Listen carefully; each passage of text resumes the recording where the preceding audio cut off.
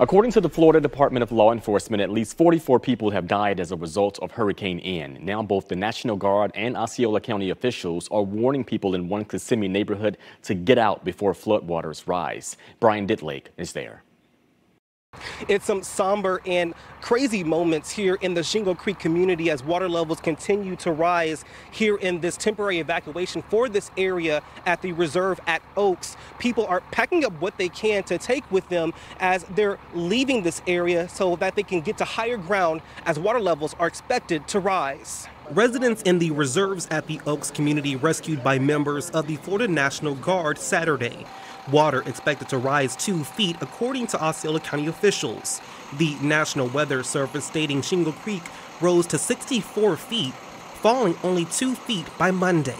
But we did issue a voluntary evacuation for our residents to let them know, especially those that would drive small cars, that they would not be able to get out and that it could delay emergency services response if they needed something in the middle of the night.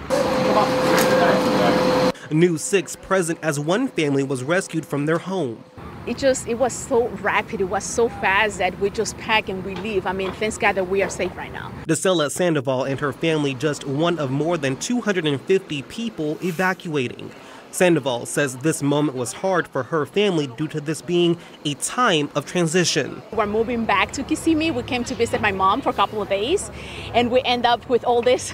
Now, as the Florida National Guard continues to help people evacuate this community, they're warning people who choose to stay that their resources will be limited as electricity is set to be cut off in this area as they expect water levels to rise. Sure, I think in general, we wish that they would just evaluate the best decision for their family, and if they need assistance, now is the time. According to Austin Blake, the assistant city manager for Kissimmee, says a few people did go to a shelter, but majority went to family and friends.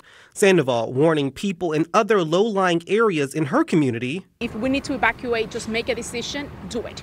As for Blake, he says he is just grateful all those who evacuated was safe. We absolutely could have not done this mission in the time that it was accomplished without their assistance, and for that we are forever grateful.